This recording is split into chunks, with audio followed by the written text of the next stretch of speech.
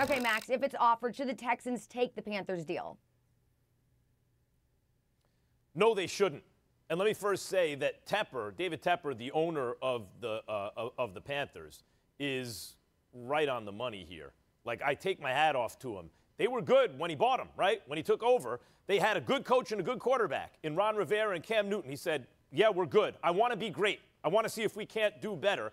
And he sees Deshaun Watson. He's like, I don't care. We need to do everything we can to get Deshaun. My hat's off to him. It's the right idea. But I don't think the deal is going to be the best deal they're offered, Stephen A. 3 firsts and Christian McCaffrey. McCaffrey is an amazing player. And he's more than just a running back, but that is the position he plays. And you have to be careful when you overpay for running backs, both in terms of draft capital and contracts you give him.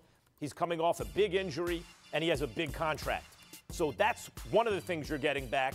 And then you're getting 3 firsts. Well, is that the best offer they're going to get? Stephen A., you know what Miami can offer them? Miami's picking 3rd and 18th in the first round this year. And they have Tua Tagovailoa, who, were he coming out of the draft this year, would probably be the second quarterback taken. I think, and then they have a draft, first rounder next year. The Jets, Stephen A., have 2 firsts this year and 2 firsts next year and 2 thirds this year. The Jets and the Dolphins are going to be in a position to offer the Texans a better deal than the one currently on the table, apparently, from the Panthers. So I don't think the Texans should take this one.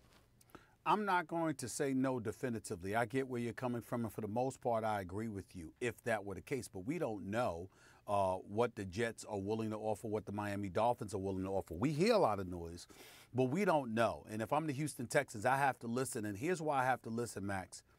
Because not only does those 3 first-round picks includes the number 8 overall pick coming up in this draft, but it also includes Christian McCaffrey. And we have to remember what a stud this brother is. He is something special. Make no mistake about it. And when you have a guy like him that's an all-world back, he's not a one-dimensional player. He can run. He can catch passes out of the backfield. You know what I'm saying? You could put him in a slot. He could make things happen. This brother is that gifted. Christian McCaffrey is an NFL star. Let's not forget that. And when I look at it from that perspective, and I'm talking about getting 3 picks along with him, certainly if you're the New York Jets and you offer something when you've got the number 2 overall pick, that changes things. Certainly if you're the Miami Dolphins, all right, with the year that they've had, they're on a come up. You've got high picks to offer as well. Not to mention Tua Tagovailoa, if you wanted to throw him in there, yeah, I got to think about that, and that's probably better. But barring that, I don't know if I can get much better than what the Carolina Panthers may be in a position to offer me. I think the hiccup is that, remember, Deshaun Watson's got a no-trade clause, and he has to sign off on these things, just like Houston does. And I don't know if he'd sign off on Carolina, but if he were to be willing to do that, I would certainly consider that if I'm the Houston Texans, because Christian McCaffrey is a part of that deal.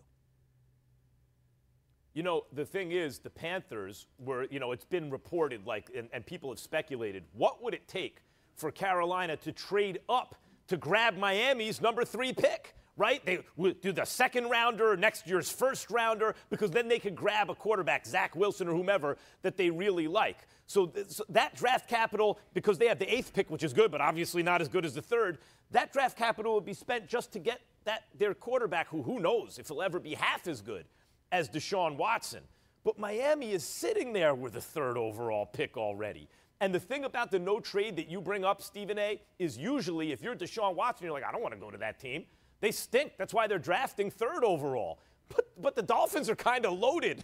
The Dolphins are a really good team. They have the 3rd pick because of a trade. So they're unlike the Jets. They're not a moribund franchise, as you would say, right? They're a strong, rising franchise in a warm weather state, right? You bring up the fact with no state in a league without African-American coaches and GMs, there's just keep ticking it off with no state income tax.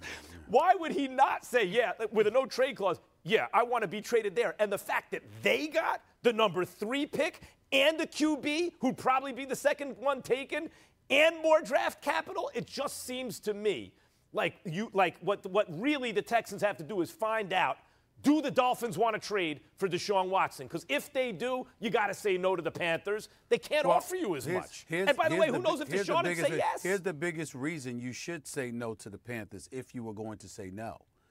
You should say no to the Panthers if you're Deshaun Watson. Maybe not the Houston Texans, but definitely if you're Deshaun Watson.